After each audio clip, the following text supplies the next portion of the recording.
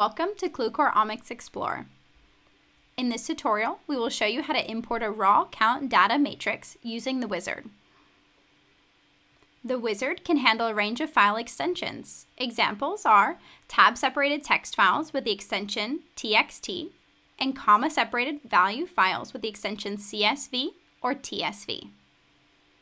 Using the wizard, you can import normalized data as well as annotations connected to your dataset.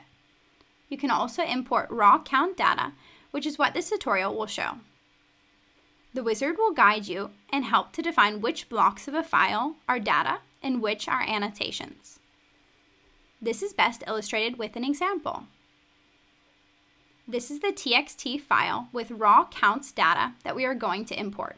Here we have 12 samples as columns, sample annotations for descriptions of the samples, 50 rows of variables, and 4 variable annotations for descriptions of the variables. One variable annotation contains gene links. This information is necessary for the normalization. Let's start. We open the file with the Open with Wizard option from the File menu. That opens up the wizard, and we step through the wizard using Next and follow the instructions. First question, is this a raw count matrix? Yes, press Next. Next question. Select normalization mode. Qlucore supports 3 different normalization methods: TMM, FPKM, and TPM. Select the one that you want to use. Next question. Select input mode for future links. Since the information about gene length is included in the file, we use the default option from a variable annotation. Press Next. Next question. Select separator. This is a tab-separated file, so this is correct. Press Next. Next question, matrix orientation. The rows are variables. This is correct. We can also handle transpose files with samples as rows. Press Next. Select top left data cell and press Next. Select top right data cell. For a data set with many columns, it might be necessary to scroll to the right to identify the upper right cell of the data. The whole data block will then be marked blue. We have now defined which part of the file contains the measured data.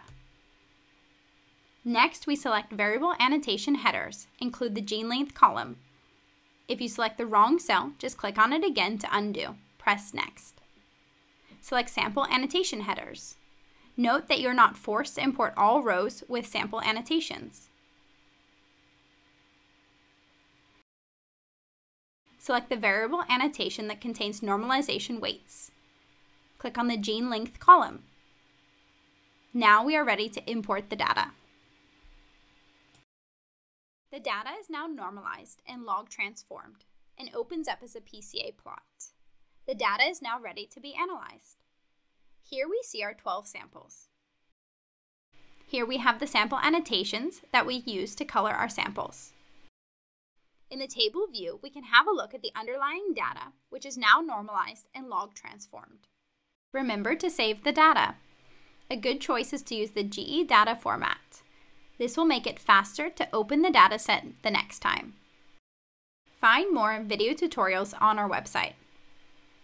If you have any questions, please don't hesitate to contact us. Thank you for watching, and good luck with your analysis.